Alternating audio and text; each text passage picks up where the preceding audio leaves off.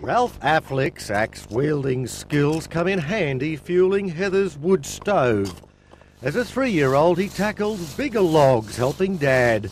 Ralph's not famous as a child prodigy. His claim to fame came late, with a shed he built himself out in the middle of a horse paddock. I'm a plain straight-out bushy, that's all. The timber mill is unique. Instead of a team of workmen, it's a one-man show. Locals dubbed it Ralph's Folly. It had never been done before, built from scratch by a senior citizen. For several years it provided amusement for the valley. Nobody laughs anymore. Many's the day I haven't laughed very much myself.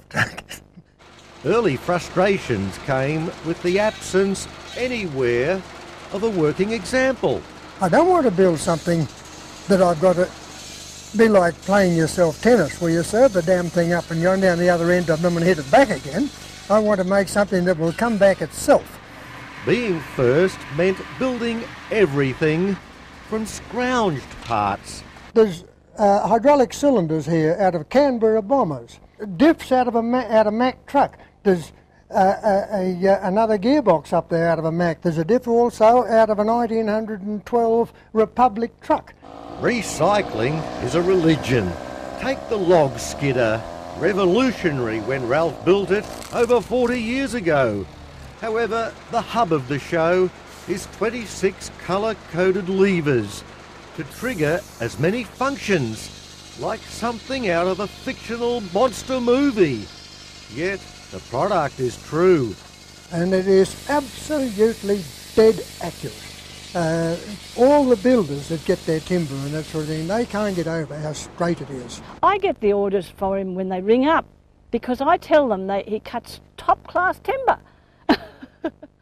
No shortage of offcuts for that wood stove to turn out smokos for a growing stream of tour groups.